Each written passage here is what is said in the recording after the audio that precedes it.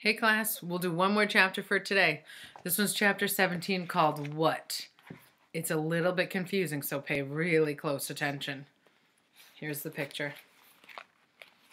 Oh, I'll get that someday. Right. It was purple, so Jenny read the story backward. When she finished, she threw up. Okay, said Jenny. So read the story backwards, suggested Mrs. Jules. That way, the beginning will be a surprise. But I already know how the story ends, Jenny complained. I only like stories with surprise endings. Good point, said Mrs. Jules. Here, you can read the story yourself. It's very funny. She gave the book to Jenny. All I heard was the last sentence, said Jenny. It isn't funny unless you know what happened first. Why are you laughing, Jenny? Asked Mrs. Jules. Didn't you think it was a funny story? That made Dana laugh harder. There goes Gigglebox, said Myron. Everybody laughed except for Jenny. Dana laughed hysterically. Mrs. Jules looked back at the story she had been reading before Jenny's interruption. There was only one sentence left for her to read. She read it to the class. Jenny made a face. She couldn't sit still. She could still taste the awful stuff. And next time you'll drink your prune juice more quickly, said Mrs. Jules. Jenny sat down. Mrs. Jules waited for Jenny to sit down. Jenny wrote her name on the blackboard under the word discipline. Well, that's no excuse, said Mrs. Jules. Now go write your name on the blackboard under the word discipline. I couldn't leave the table until I finished it, explained Jenny, and then I missed the bus.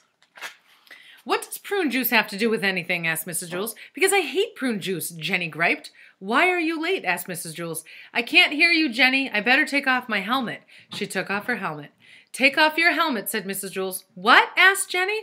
Why are you late? Asked Mrs. Jules. Jenny caught her breath. What? She asked. She couldn't hear too well because she was still wearing the motorcycle helmet. Mrs. Jules looked up from the story she had been reading to the class. You're late, she said. She hopped off the bike in front of Wayside School and charged up the stairs. Her stomach was still going up and down. As she opened the door to Mrs. Jules' room, she put on her helmet. Then her father drove her to school on the back of his motorcycle. It was a very bumpy ride. Put on your helmet, said her father. I'll drive you to school on the back of my motorcycle. I missed the bus, Jenny grumbled.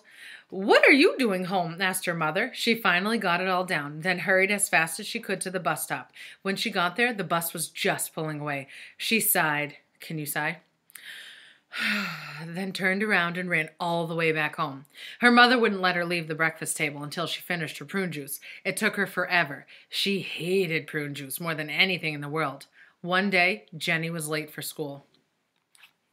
End of that chapter. Can you figure out what that was all about?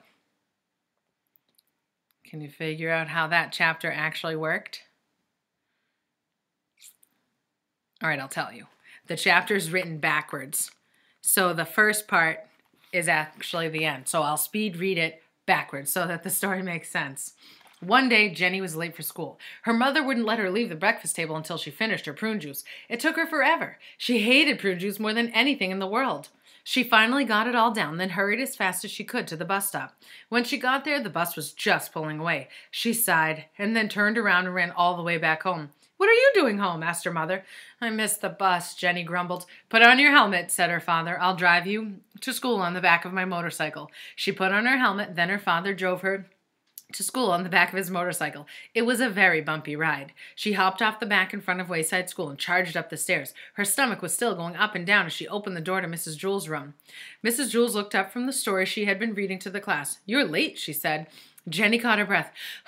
What? She asked. She couldn't hear too well because she was still wearing the motorcycle helmet. Why are you late? Asked Mrs. Jules. What? Asked Jenny.